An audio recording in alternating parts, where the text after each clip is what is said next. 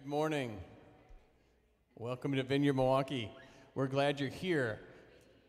We're going to start worship today with a few songs, and this is the Advent season, and this is a time where we're really seeking God and requesting that God would come and come with His presence. So let's do that this morning.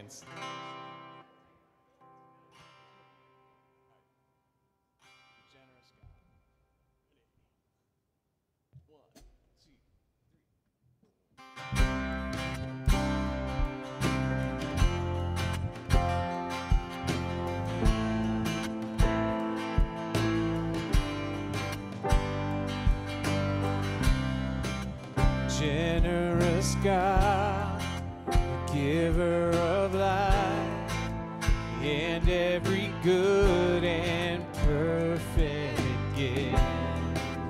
With arms open wide, we come to receive from you, 'cause we know that you, generous God, giver of life,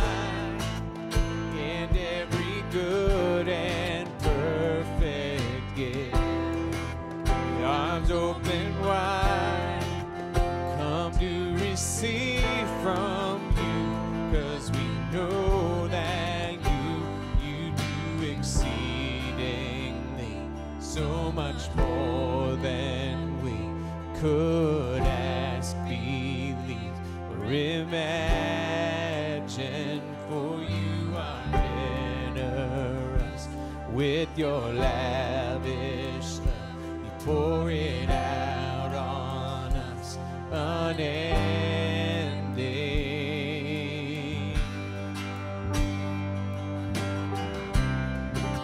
Generous God, giver of life, and every good and perfect gift. With arms open wide, come to receive from you, 'cause we know that you, generous God, giver of life, and every good and perfect gift. With arms open wide, we come to receive from you, 'cause we know that you do exceedingly so much more than we could ask, believe, or imagine. For you are generous with your lavish love. You pour it out on us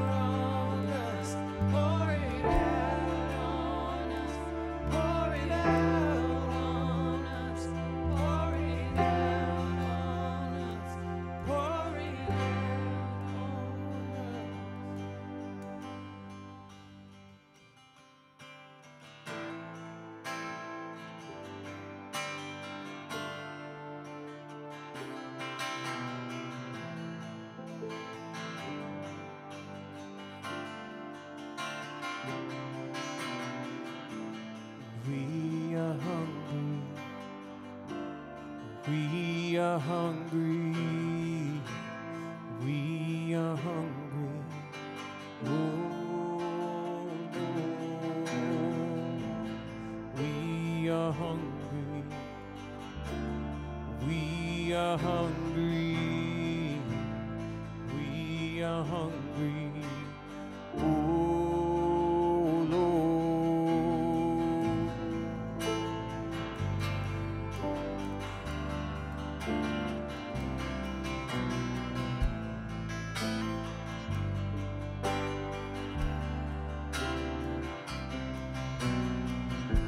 Our daily bread, our living water, we can't survive without you, Lord. Our daily bread, our living water, we're reaching out for so much more. We are hungry. We are hungry. We are hungry. Oh, Lord. We are hungry. We are hungry. We are hungry. Oh, Lord. Come and feed us. Come and feed us. Come and feed us. Oh, Lord. Come and feed us. Come and feed us. Come and feed us. Oh, Lord. Our daily bread, our living water, we can't survive without you, Lord. Our daily bread, our living water, now for so much more. We are hungry. We are hungry. We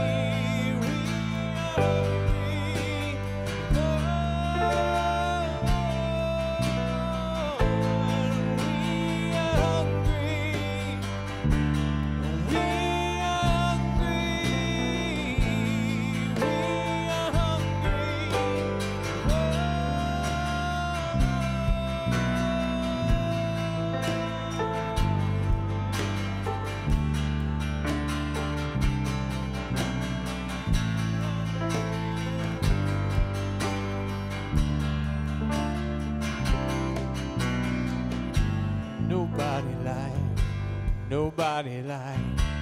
Nobody like you, my Jesus.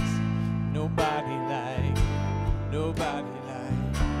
Nobody like you, my Jesus.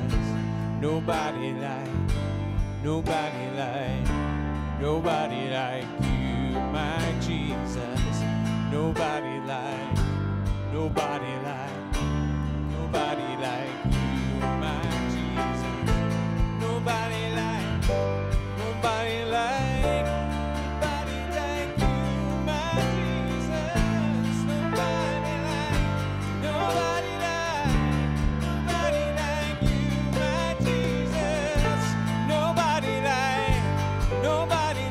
Jesus. Nobody like you, my Jesus. Nobody like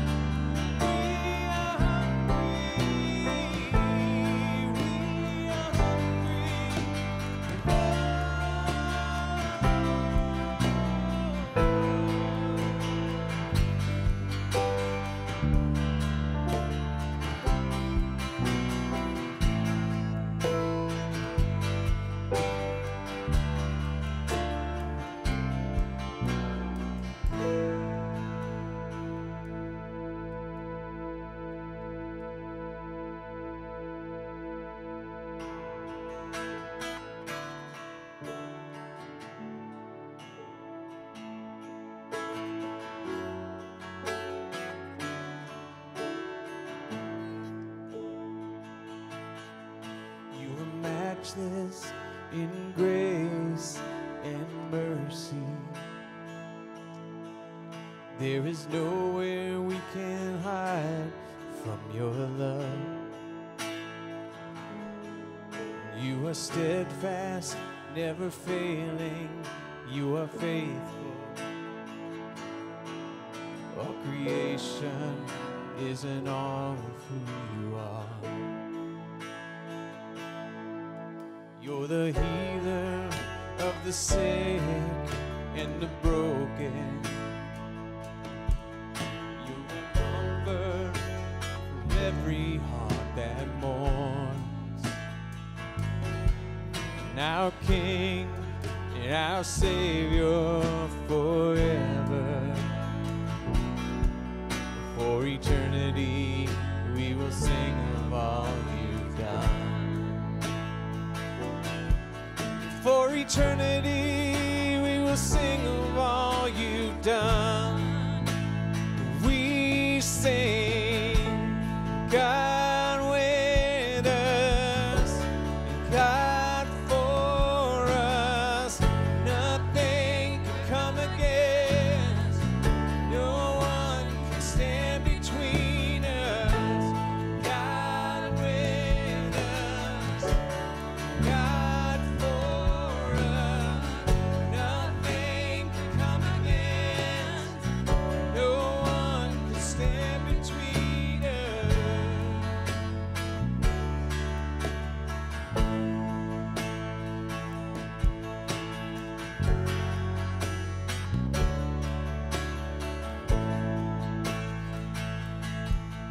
Your heart, it moves with compassion. There is life, there is healing in your love.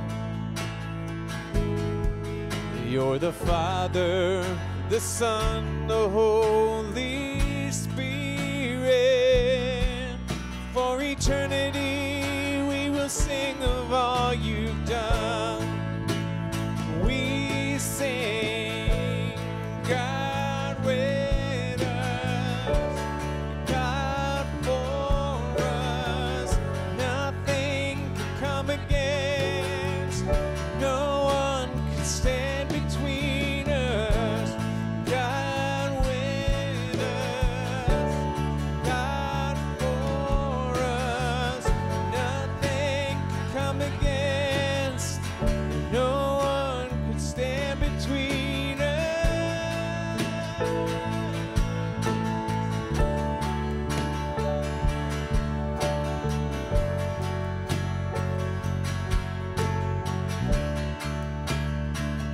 Where there was death, you brought life, Lord. Where there was fear, you brought courage. When I was afraid, you were with me, and you lifted me up, and you lifted me up. Where there was death, you brought life, Lord. Where there was fear, you brought courage. When I was afraid, you were with me. You lifted me up, and you lifted me up. Where there was death, where there was death, you brought life, Lord. Where there was fear, you brought courage. When I was afraid,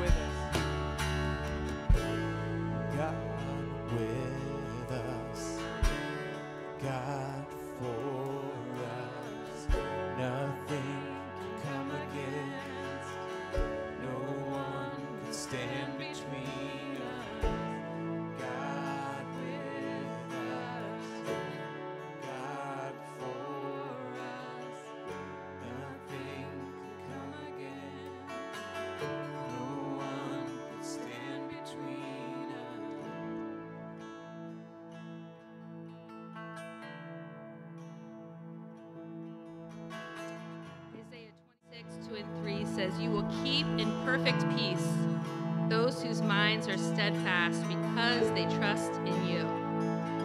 Trust in the Lord forever, for the Lord himself is the rock eternal. So today we light the candle for peace.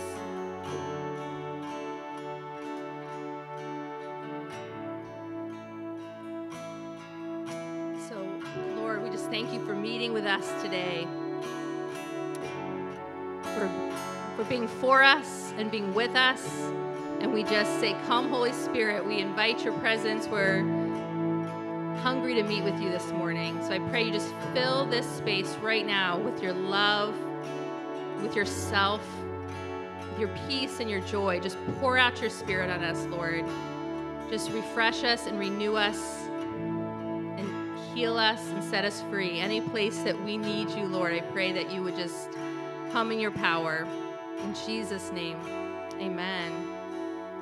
Welcome, everyone. You may have a seat. So glad to see you here during Advent. We look forward to seeing you all month long as we anticipate and celebrate the arrival of God with us.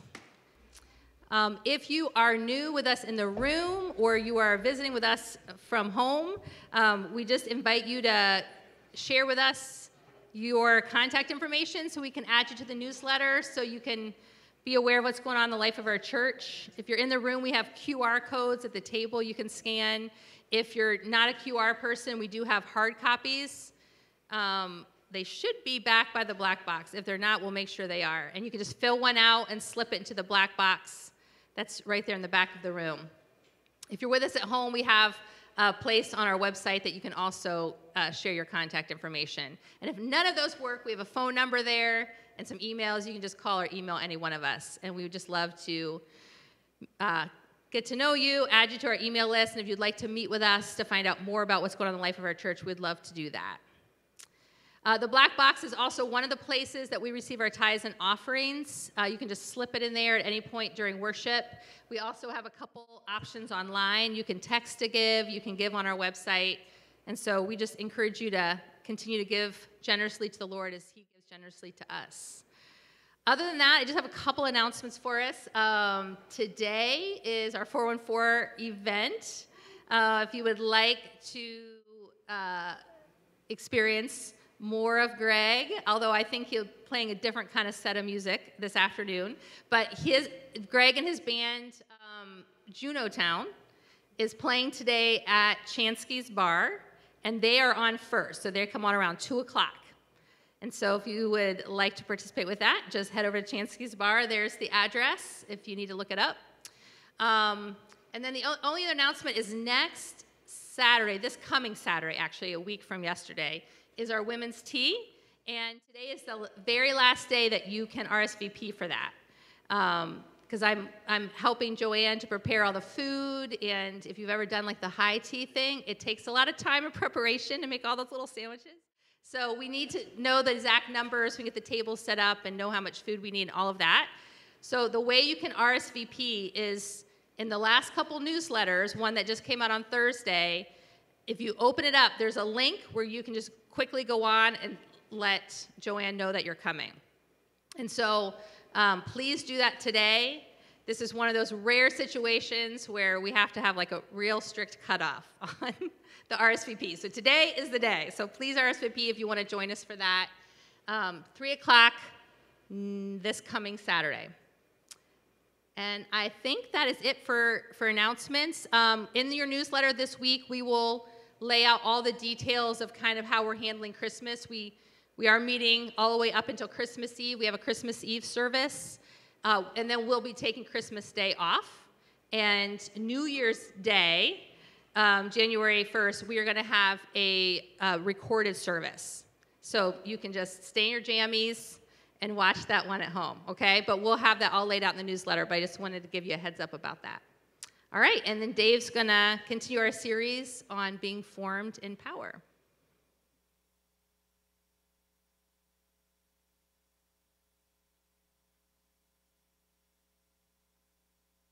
Morning, everybody. Yeah, I like that. All right. I need a second. I got to do the whole setup stuff here. I'm Dave. Nice to be here. Okay. Everyone knows who Dennis is now.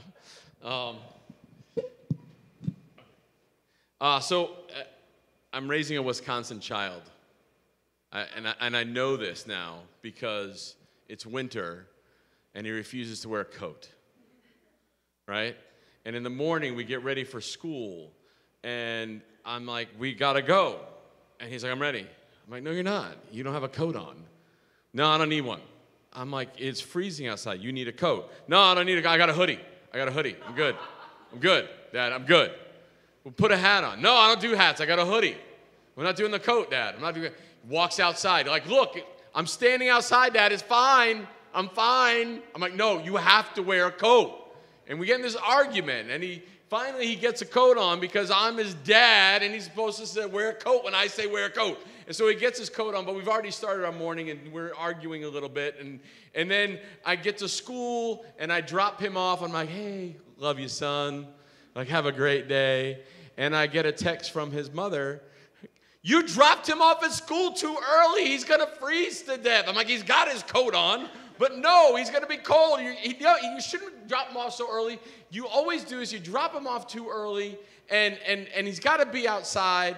But he wants to go early because he wants to hang out with his friends. So I take him early, and she's like, but it's too cold to go out early. The doors aren't open yet. He's going to freeze. He's got a coat on. What's the big deal? I got the coat on, and I'm already starting my day going, I don't know if do you remember George Costanza's dad? Frank Costanza. Serenity now, right? I'm already going, serenity now, right? Serenity now. And then I think, okay, I'm going to go to work.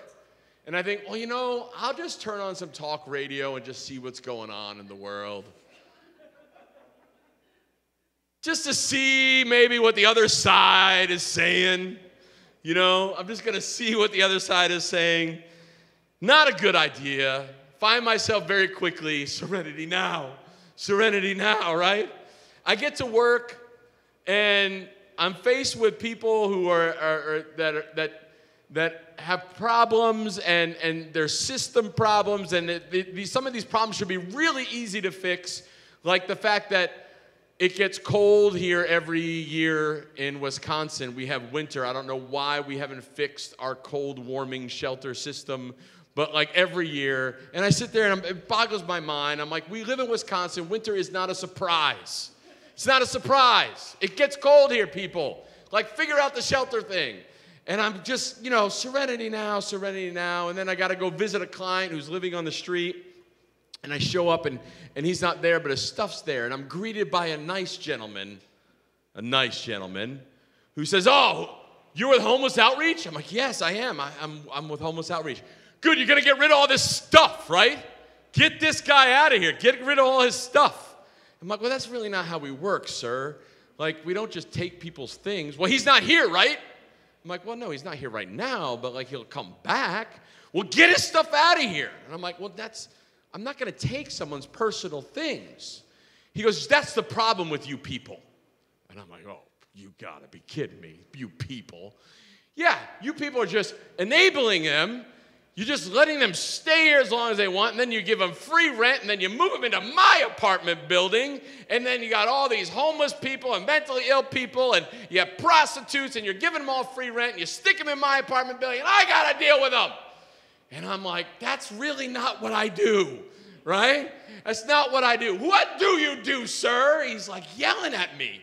And I'm like, you don't know what I've got. I had to deal with coats this morning. Right? I had to deal with an 11-year-old with coats. And he's yelling at me, and he goes, who is your supervisor? And I'm like, I'm happy to give you my supervisor's name. And I'm happy to tell you, listen, buddy, like, everyone's going through some stuff. You know what I'm saying? Everybody's got their stuff they're going, and we try to help people who are going through stuff. He goes, I know about stuff, this guy says. And I'm like, you do? And he goes, yes, I'm a recovering alcoholic. Very good. Let's talk about that, sir. And he's like, I'm not here to talk about me. I'm here to talk about this guy who's living in the park. You're probably going to stick in my building and ruin my building. And it keeps going. And I am just building to a total froth. I've totally lost it. And I'm like, you know what? You can talk to my supervisor, and here's my card, and I choke him, and I say, serenity now! I'm so mad. Now, the truth is, some of that really happened. Some of that was exaggerated for this story, and some of that happened in my head. And I'm going to let you determine what's what and where it was, okay? But we deal in life, we have all of these issues. We have all of these stressors, and we're screaming serenity now. We have this weight of relationships. We have weight of politics, economics, families, opinions are everywhere. Media, it's crazy. And it feels like around Christmas, it always gets a little nuttier, right? People get a little more on edge. And then we get close to elections, and people get even more on edge. I want to share with you a place in the Bible, Isaiah chapter 11. It's in the Old Testament. And in this text, it's a prophecy that is announcing that one day that the Messiah is going to come and he's going to bring peace. Then it describes what the world would look like under God's rule and reign, where there'll be no division. So Isaiah 11, verse 1 says, a shoot will come up from the stump of Jesse. Jesse is King David's dad, by the way, and Jesus came from his family line. From this roots, a branch will bear fruit. The Spirit of the Lord will rest on him, the Spirit of wisdom and understanding, the Spirit of counsel and of might, the Spirit of knowledge and fear of the Lord. And we will delight in the fear of the Lord. He will not judge by what he sees with his eyes or decide by what he hears with his ears, but with righteousness he will judge the needy. With justice he will give decisions for the poor of the earth. He will strike the earth with a rod of his mouth. With the breath of his lips he will slay the wicked. Righteousness will be his belt, and faithfulness the sash around his waist. The wolf, ready? This is what the world's going to look like when he has full reign. The wolf will live with the lamb. The leopard will lie down with the goat. The calf and the lion and the yearling together, and a little child will lead them. And my dog will not poop in the house anymore. I added that one in. The cow will feed with the bear. Their young will lie down together. The lion will eat straw like the ox. The elephant and the donkey will like each other. Anyone paying attention? You catch that? Okay, all right. I'm just making sure. I'm adding stuff to Scripture. I want to make sure you know that I'm just adding that in that wasn't really there. Okay, all right. The infant will play near the cobra's den. The young child will put its hand into the viper's nest. They will neither harm nor destroy on all my holy mountain, for the earth will be filled with knowledge of the Lord as waters cover the sea. Can you imagine? Can you imagine a world like that? Can you imagine? You can't make this kind of peace happen, by the way. Like, you can't do it. You can't make this kind of peace. I cannot make a lion eat hay and sit with a lamb. I can't do it. I cannot heal generations of injustice, racism, and oppression. I cannot bring harmony to this environment. I cannot create unity in our governmental system. Neither can you. Neither can you. Disharmony, opposition, friction is always going to be around until the Lord has come and is in complete rule and reign of our world. Amen? Amen. Yeah. We are always going to live in this tension in our world. And I can't change that, and neither can you. One of my favorite stories of Jesus is a story where he's teaching, and they bring in this woman, and they right in front of the crowd of folks, and they bring in this woman, and they're like, "Teacher, this woman has committed adultery. Adultery. Deal with her, right? We should stone her." We should stone her. Teach this woman. She was caught in an adultery, and in the law, Moses commands us to stone such a woman. Now, what do you say? I love this. Jesus draws in the sand. And there's all these debates about what Jesus was drawing in the sand. I think it was like, serenity now. Right? It says, serenity now. These people are driving me crazy. No, but he writes in the sand, and then he looks up and he says, let any one of you who's without sin be the first to throw a stone at her. And what does the crowd do? One by one, drop the stone and walk away. Walk away. It's amazing. Jesus actually creates peace, becomes a peacemaker, changes the whole scene with just a few words, turns an angry crowd away. Like, that is so amazing. Jesus is the ultimate example of peace. He turns an entire crowd away with just a few words.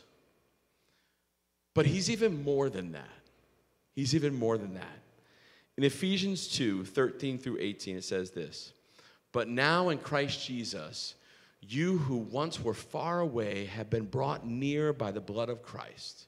For he himself is our peace, who has made the two groups one and has destroyed the barrier, the dividing wall of hostility, by setting aside in his flesh the law with its commands and regulations. His purpose was to create in himself one new humanity out of two, thus making peace, and in one body to reconcile both of them to God through the cross, by which he put to death their hostility. He came and preached peace to you who were far away, and peace to those who are near. For through him we both have access to the Father by one Spirit. See, God is a God of heavenly peace. Heavenly peace. The one that can create the lion to lay down with the lamb and eat hay came to earth as a human being to break through all of the chaos and reconcile us. He takes on the chaos, shows us how to live life of peace. And you can try to change your behavior on your own. And there's lots of tools and strategies that you can use to help you. Therapy is always good. Always a fan of therapy. However, in my experience, when you try to create this peaceful life that we're talking about, doing it without God just gets you trapped in a maze. You get trapped in a maze. You're stuck in a never-ending maze of turmoil that you don't see a way out of. And it's always there. But Jesus is actually the way out. Jesus is the way to peace. Now check this out. Jesus said in John 16:33, he said, I have told you these things so that in me you may have peace. In this world you will have trouble, but take heart, I have overcome the world. So he says, in him we have peace. Jesus is going to give me peace. He says I'm going to have some trouble, right? That's the bad news. It's not going away. You're going to have trouble. It's always going to be around. But I don't have to take the weight of all of the world because Jesus also said that he's going to fix the world. That's not my responsibility. There's going to be trouble. Jesus is going to give me peace, and he's fixing the world. Now, he says this in Colossians 3:15. No, he didn't say this. Paul wrote it. Just clarification. Let the peace of Christ rule in your hearts, since as members of one body you were called to peace, and be thankful. Now, I got this picture recently, and I think it helps explain that a little bit. This picture was really for me, but I think it's for you too, or at least parts of it. So I got this picture that I was a coffee thermos, okay? I was a coffee thermos. And you're going to say, that's weird, Dave, but that happens sometimes with me and God. We pray, and then he kind of leads me down a path. And I was this coffee thermos. And I'm sitting there going, how am I a coffee? That's your identity. You're a coffee thermos. And what God was doing, he was pouring hot coffee into me. He was pouring hot coffee into me. And it was beautiful. I was like, that's great. I love coffee. This is great. And then what he showed me was a bunch of different types of coffee cups, right? Different types, different sizes, shapes, colors. And I was pouring from my big coffee thermos out the coffee into the different cups. He goes, that's your identity. That's who you are. You can only pour out what I pour into you. And as I was pouring these cups in, on these different coffee cups, people were drinking from them. Some of them were drinking it right away. Some of them were letting it cool for a little bit. And I remember in sort of this prayer time, someone goes, I don't want coffee, I want tea. I want tea. And to me, I was like, oh, God, we got to have tea. I got to get tea. And he's like, no, you don't. You can only give what I have given you. You can only pour in to them what I have poured into you. And that is your identity. That is your identity. Now, friends, I think that is how God is going to use us to change the world. I think that's the way he changes the world. That is the plan. You see, God is changing the world. He is turning you all into coffee mugs, and he is pouring into you. He is pouring into you peace. He is pouring into you the power of his peace. And what he's asking you to do is just give it away. It's to give it away. But here's the thing. You can't manufacture this thing of peace. You're a coffee mug. It has to be poured into you. It has to be poured into you. And as you let God pour into your life changes from the inside out. You're able to give. You are able to receive. And people know you by your peace. They know you by your peace. Now, I think some of us here today have had our coffee travel mug, and we've never taken the lid off. And you are empty. You're empty. You don't know what I'm even talking about. It's confusing. Like, what do you mean? What kind of peace are you talking about? I'm talking about allowing God to enter into your life. Enter in your life and just pour into you. Pour into you a peace that is not of this world that will change your life forever. And so when we get to prayer ministry time, I'm going to ask you, if you've never done that, if you've never taken the lid off of your coffee cup and said, all right, God, you've never taken the lid off your heart. Pour into me. I want to receive what you have to offer. We want to do that today. And then there's some of you, I feel like you've had the lid off, but you've allowed lots of stuff other than what he has to offer get poured into you. You have been influenced by lots of things that you have dumped into your travel mug. You've just let it dump in, whatever you want. Just, I can't remember what my kid calls it, but when you go to, what do they call it, a suicide when they make the drinks, and they take a hit of every single fountain drink there is, right? There's some of you that have been doing that, and that's disgusting, right? It's gross. You have let all kinds of things in there. Some of them even snuck in. You didn't even know. It was like the mystery soda. You let that in there. You don't know. You thought it was a good idea at the time.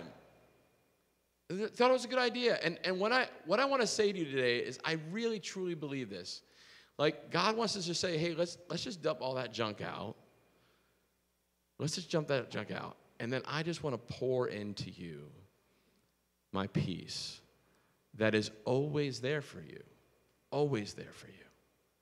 Always there for you. And so that's what I think what God wants to do today. So here's what I want to do. I want us to stand. This is a short talk. But I want you to stand. I'm going to invite the worship band up.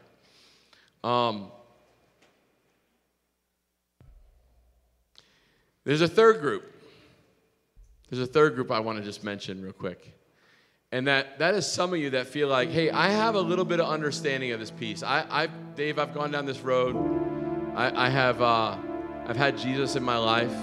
You know, I've followed him in the past. But you haven't opened that lid up in a while. Like, it's been a while. You have some old coffee in there. It needs to be warmed up a little bit. And I want you to receive prayer today too. So what I want to do is 3 things. The first one is, if you've never said, Jesus, I want your peace in my life. I want to be changed from the inside out. If you've never done that, I want to invite you today. We're going to have a prayer ministry team in the back, to my left, your right. I want you to go to that prayer ministry team and say, you know what? I want to actually invite Jesus. I want him to pour into me. I want him to pour into me. I've never had that before. I want you to get prayer today. If you're a person who says, you know what? I've been pouring a lot of junk into my life. Maybe it's a little Jesus, a little bit of soda, a little bit of all this kind of stuff. That I know it's got me doing that cycle of rage that I was experiencing, my story in the beginning, right? Get down this cycle and I can't get out of it. I'm stuck in the maze. I'm influenced by all kinds of stuff. And I just want peace. I want that perfect peace in my life. And I want God to pour that into me fully and get rid of all the other stuff that's in there. And if that's you, I want you to receive prayer today too. Because here's the deal. If we are followers of Jesus, if we are apprentices of Jesus, as we engage the marketplace, as we engage community, as we engage our family, our loved ones, our friends, what is poured into us should pour out as evidence of our relationship with Jesus. Those actions of peace, those are evidence that we're receiving peace. Allow Jesus to pour into you today the power of peace. Allow him to pour into you. Rebecca's going to come up and share a few other words, and we're just going to continue to worship.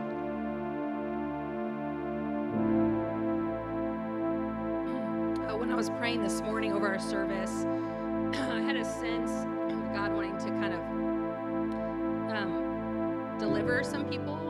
And the primary word I got, which is interesting, I didn't even really know where Dave's message, what he was going to talk about today, but anger was a big word that was coming to me, that some people are kind of being gripped by anger. They just feel themselves easily, their internal response is anger. And that can sometimes not even manifest outwardly. Sometimes it can just be an internal, like you're just gripped and you're just so angry at whoever offended you or whatever the thing is.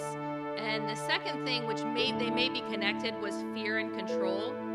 And often those 3 are linked together, but those could be separate things. I'm not sure. But that anger piece was definitely like highlighted for me. And sometimes that can just be an area where the enemy's just kind of got a grip on you. And so if that really speaks to you, I really felt the Lord wanting to just supernaturally deliver you from that. And then I also had a picture and the word marshmallow, which sounds silly, but it's one that God uses with me a lot when he wants me to lighten up. And my sense was that some of you just feel really heavy, just like almost like a melancholy like level of heavy. And kind of as Dave was saying, sometimes the ability to lighten ourselves up, it feels almost too hard. And it's something that God can do, but we have an invitation to lean into that, to choose to receive that from the Lord. And so that I sense the Lord wanting to lighten some of you up that are feeling kind of heavy. And so again, if you'd like to receive prayer today, there'll be several people to my left, your right. Feel free at any point to go over to receive prayer. God is on his way. He wants you to know that. So let's invite him. Oh, come, Emmanuel,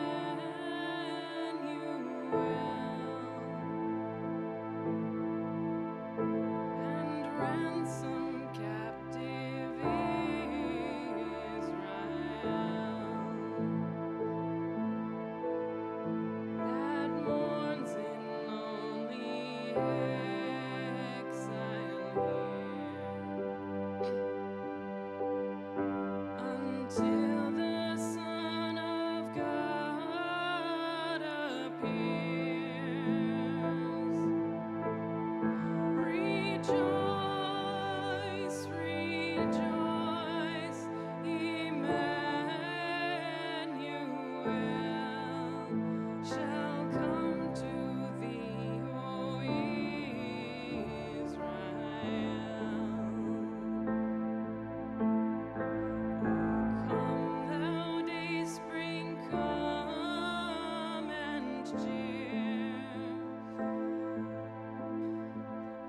spirits by thine advent here,